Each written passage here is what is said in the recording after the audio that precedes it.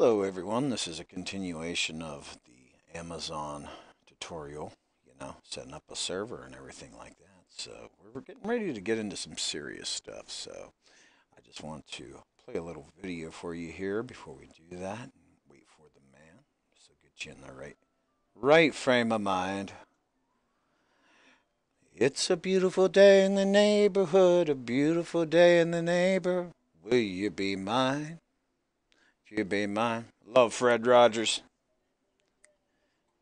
Nibble a day for beauty. Will you be mine? Yeah. I've always wanted a neighbor just like you. Yeah. It's neighborhood you. So let's make the most of this beautiful day. Since we're together, might as well say, be mine. Could you be mine? Won't you be my neighbor? Would you please? Please, you please, please won't you be my neighbor? Hi, Mr. Rogers. Me too. All right. So that gets us in the right frame of mind to start making the server, doing commands, everything like that. So let's get started, shall we? So here's the instance that we made earlier. Okay. And we have an elastic IP that we associated with this instance. Okay. So up here, if we just, if we highlight our instance and click connect, it's going to give us this little thing, the maximusmcc.pem we downloaded, all right? But we're going to connect a different way, like this last part here, we're going to change around a little bit, all right? And I'm going to show you how to do this. So first of all, grab this, copy, and what I like to do is put this in a notepad like this right here. So then that way I have, the whole syntax structure. And right at the end here, we're going to be putting our elastic IP instead of all this. Okay? So let's go get our elastic IP. Once again, that's associated with that. And that's right here. Okay? Right click, copy. And so we're going to replace this last part with that elastic IP address. Okay?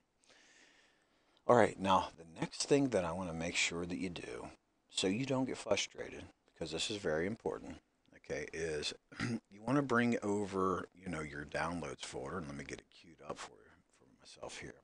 So in Windows, here's that maximusmcc.pem that we downloaded, all right? Now make sure you put this in the home directory or your right directory. So we're going to put it right here. You can see I have my other one right here, right? So I make sure that it's in the right path, because when we start working with terminal, okay, it's going to be important that it's able to be accessed, from the terminal. And you don't want it in another folder or anything like that, okay, just because of file paths and URLs. Okay, so that brings us to setting up the terminal. Okay, now this is Linux. Of course, I told you guys about having PuTTY and so on and so forth. So what we want to do is let me show you what I'm doing here. Now that we have our IP address in there, we want to right click, copy, and then we're just going to paste that in there just like so. Okay? Okay, neighbor? Oh, host key failed. Now, this could be because I have in my, in my key value pairs, I have a different fingerprint, from that maximus.pem. So if you receive something like this, I'm going to show you what to do. Okay. So right here, we could see that it's in the SSH folder. So I'm going to go cd.ssh. Okay. So now I'm in there. And now, do you see this known hosts? Okay. So let me remove that. rm known host, just like that. Okay. Now, let me try it again. So I'm going to go right here. I'm going to right click, click copy. I'm going to try and get into that server. Paste, just like that. Hit enter. Now, it says that there's no such file or directory. Are you you sure you want to continue connecting? And I'm going to type in yes, I do. Okay, so now my permission is denied. Okay, why is that? Well, it could be because I am, I'm in the wrong folder there, that slash .ssh. So what I want to do is click cd dot dot, and you see how that gets me in the right folder? Okay, now what we can do is right click, copy, right click, paste, and hit enter.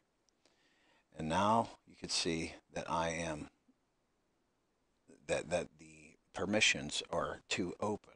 Okay, so it's important that I take you through all this stuff because of the fact that you're going to face this when you're trying to connect. So what we want to do is we want to change mode to 400. So all we have to do is like chmod and then hit 400 and then maximus mcc.pem, just like that. Okay, so now we changed the mode, so we made the PEM file more secure, and that's what Amazon likes to see. So once again, we're going to go right here, right click, copy, okay, paste, just like that. And with any luck, we'll be successfully connected to the server. So let it go through its thing. We'll put that up here. All right, well, okay, here we are, we're connected. All right, so now you see Ubuntu. So, and that gives you this warning, comes with absolutely no warranty, okay? Permitted by, applicable by law. Now, one of the things that you want to do is you want to install Apache, PHP, MySql, and so on and so forth. And let me show you this little code that we're going to be installing in there. Now, just to get you on track here, well, you can always go to your Elastic IP. Okay, and let me go grab my Elastic IP, that 52 dot number, and you can paste it in your browser right here. And you can see that there's no web page available. There's nothing set up on here yet. Okay, so what we're going to do is, let me bring this over so you know what I'm doing. This is where we're going to apt get install Apache, blah, blah, blah. But now, the problem is if I try to do this now, okay, it's not going to work. I have to log in as root in order for this to work. So to log in as root, I type in sudo, sudo, like, remember judo, but sudo, okay? And then su, like that. And this, this will log us in as the root, okay?